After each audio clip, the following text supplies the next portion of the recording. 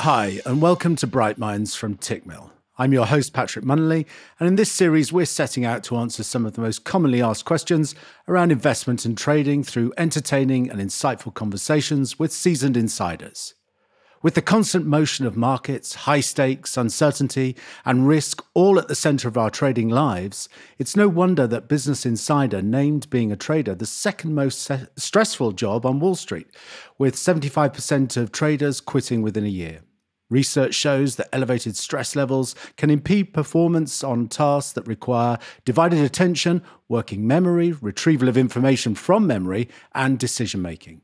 When you take all these findings into account, it's clear that seeking out ways to manage stress should be a top priority for any trader.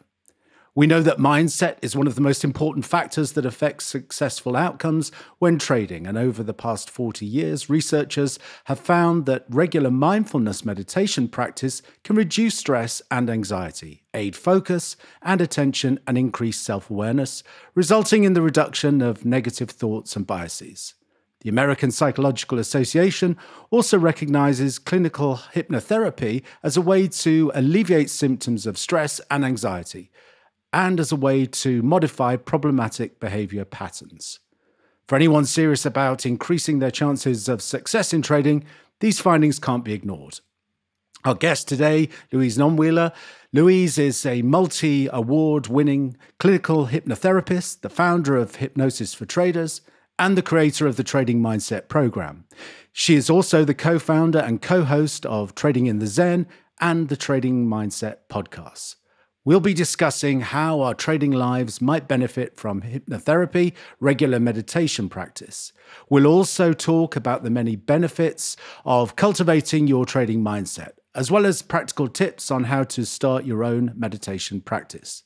Louise, thanks so much for taking the time to join us today. Could you get things started by telling us a bit more about your career so far and why you're particularly interested in the world of trading? So I guess trading has always been in my life from a very young age. I come from a family of successful traders. I traded Forex for many years, and then I eventually ventured into working with traders on their psychology. So I've been working with traders for a decade now. The main therapy that I use is hypnosis, hypnotherapy, because that's where the results, the fastest and the most profound results are. So it's a very rewarding career. I really enjoy it, and it's just over the years just grown and grown. Excellent. Could you describe for us the process of hypnotherapy and how it can, in real terms, benefit traders? So hypnosis is safe, it's relaxing, and it basically works with the subconscious mind. So our subconscious mind is where we have our beliefs, behaviors, habits, and more. So it's very powerful. And hypnosis is simply guiding a person into a very relaxed state, just by guiding, using the sound of my voice. And it's about really reframing, changing, eliminating certain patterns and behaviors, and so forth. So with hypnosis, there is kind of a misconception that a hypnotherapist is going to take over the patient or the client's mind. It's absolutely not true. It's quite the opposite. Hypnosis is a heightened state of awareness. So we're actually more in control because we're more relaxed. So hypnosis, the changes can be fast, powerful. It's a number one therapy for stopping smoking in the UK. It's a number one therapy for stopping or reducing symptoms of IBS. So, yeah. Excellent. And typically, how long do these sessions last for, and how many sessions are normally required, if there is a norm or an average? So obviously, coming from a trading mindset, I'm always looking at that. How does that process actually work? That's a good question. But, well, everybody's different, and it depends on how deep-rooted certain habits and behaviors are. I work a lot with beliefs as well. So sometimes beliefs can be around for decades, and that can take some time with traders to eliminate and to change. Generally, between 4 to 6 sessions is very sufficient. Some traders, or most traders, notice changes after the first session. So the changes are quite subtle. So they'll feel more relaxed when trading. They'll be more focused, more disciplined. And then over time, it's like repetition. It's like driving a car. The more we do something, the more we listen to something, it becomes subconscious. So the answer to your question is, from the first session generally, traders do start to notice change. 4 to 6 sessions is sufficient. However, I have been seeing some traders for over 6 years because they just feel like it's such a good investment. You know, some come every month, some come every quarter. It just depends. Our listeners will probably already understand the basic concept, I guess, of meditation as a way to relax, but perhaps less so with hypnotherapy. What are some of the similarities and differences between the two practices? So basically, meditation and hypnosis, we're in the same state. We're in the alpha state. So we're in a very deep state of relaxation. The difference between meditation and self-hypnosis is simply, with self-hypnosis, we can bring in suggestions, which are affirmations, and the subconscious part of our mind is generally in a much more kind of awake state, because the conscious part of our mind is more relaxed and asleep. So the subconscious takes in and absorbs all of those suggestions, images very, very quickly. So it's very similar to meditation. I guess one of the key challenges for traders is the issue of burnout, and it's common amongst a high level of traders. Could you explain how hypnotherapy might help a trader to avoid burnout specifically? Yes, it can help in so many ways. One of the biggest things that traders struggle with, as we know, is FOMO. So it can affect sleep, relationships, burnout. So how hypnosis can help is an accumulation of things. Number one, it can help to detach and reduce FOMO. So they're spending less time at the charts, at the screens, and they're being more productive. It can also help with sleep, the quality and quantity of sleep. It can help to reduce stress, anxiety. It can also help with physical symptoms, helping to relax the body, the stomach.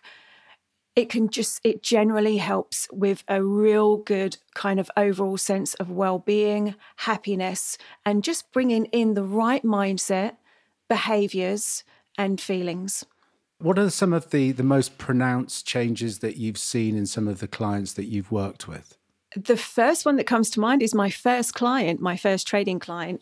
He contacted me. I never thought really about working with traders. Obviously, I traded myself. I traded Forex for many years. I come from a family of successful traders, but I never kind of thought about helping traders.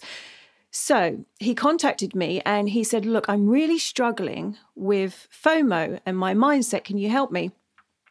We actually worked together face to face. So he would come to see me at my office, and within just 2 to 3 weeks, the changes were phenomenal. He had literally done a 180. He went from being stressed, not sleeping, having an unhealthy relationship with alcohol, just not performing well in trading. He just literally just cut down alcohol, was sleeping better, and his trading results were just consistent and profitable.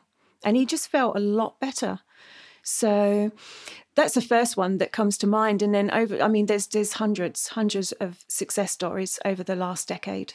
Excellent. And what would you say, in looking back at the past decade and your body of work and the clients you've worked with, what would you say is probably like the number one most common issue that people come to you with? I think for traders, the thing that they say the most is, look, I've got a really good strategy. I've got sensible risk management, but I just cannot stick to my trading plan. And so when we have that conversation, I'll ask 3 questions. You know, what's going on in your mind? What's going on in your thoughts? How are you feeling in your body? And, you know, we'll go through a series of questions, and that will give me more of an identity of kind of what's going on. Are they holding on to a limiting belief? are their fears, which is there generally are fears. But to go on to your question, the number one is that traders find it very challenging to stick to their trading plan. And this is because trading causes the fight or flight in us. Interesting. I know personally a bunch of experienced traders who have challenges with sticking to a trading plan, even though they know the trading plan has been backtested and is successful. At the root, I tend to find is just ill discipline. I guess ill discipline comes in many forms, like you're saying about the client who had issues with alcohol. I guess if the stress levels are increasing and you're frustrated with your lack of discipline, one outlet might be to use alcohol, another might be to take excessive risk, or to revenge trade is often an issue that occurs amongst traders, where they find themselves frustrated with their lack of discipline, so they commit acts of indiscipline almost as a tantrum. Is that something that you've witnessed yourself? Yes, I have. And I'm going to talk about this subject because it is such an important subject for traders to understand. And it comes down to our beliefs and our belief system. Now, I talk about this a lot. I talk about it on every podcast. I work on it with every session with traders. It's in every course available because it is fundamental. If we have a limiting belief that we're not good enough, we're not deserving, it will manifest and show up in our trading performance and our results. And I have seen it hundreds of times. So I always work on a trader's belief system. Number one, the first thing is we try and identify what their beliefs are. I do this through asking them to do journaling. I also can identify what beliefs they've got through their self-talk, their language they're using, their body language. And then what we do is we get to the root cause, which is their belief system. Because if they've got a belief that they're not good enough, it can manifest and show up in their trading performance. Perhaps they'll reach a certain blueprint. Perhaps they'll kind of have that, a really good run. And then they have this self-destructive behavior of giving it back, revenge trading, over trading. So this can be a form of limiting beliefs. And so I always work on that. I think it's so important for traders to understand and to identify if they have any limiting beliefs. And if they do, to invest the time to work on them. An excellent holistic approach, I guess, to the issue, as opposed to just trying to identify the behavior as a symptom of a deeper limiting belief is what you're getting at, I guess. Absolutely. I've seen it so many times with traders. Of course, I work on things such as discipline, patience, focus, confidence, self-belief. I do work on that. And it is very important. And the mindset and managing emotions, of course, it's very important. But if I don't get to the root cause that's potentially causing those issues, the lack of discipline, the lack of self-control, then I'm basically putting a plaster or a Band-Aid over a cut. So I work on the whole 360 when it comes to traders. If there's anything that's affecting their performance, from sleep to their lifestyle, we'll work on that. Superb. And although obviously your practice predominantly focuses, I guess, on people's professional lives, have you seen in your experience that your clients frequently notice benefits outside of their trading lives? I think you mentioned earlier about one of your clients having improved relationships. Is that something that tends to be quite common once you've got to the root of the issue, and you've started to, I guess, get people to reinvest in themselves and start to move forward with a better belief system? Yes, I would say every trader, every client sees changes within other areas of their life. They have a lot more self-respect, or they can have a lot more self-respect. They lead a healthier lifestyle. They're sleeping better. They're feeling better. So it can really help. It can really help just with all areas, not just with trading performance, because as we know, it's really important to have peak performance, and if we've got good health and well-being, we're going to perform better as traders. Now, I guess the obvious question at this stage is, does hypnotherapy work for everyone? Good question. It does. I don't know one client who it hasn't worked for. I have had clients who have turned around to me in the beginning and said, look, I'm going to be really honest here. I don't know if I believe in this. And I'm like, look, all you need is two things.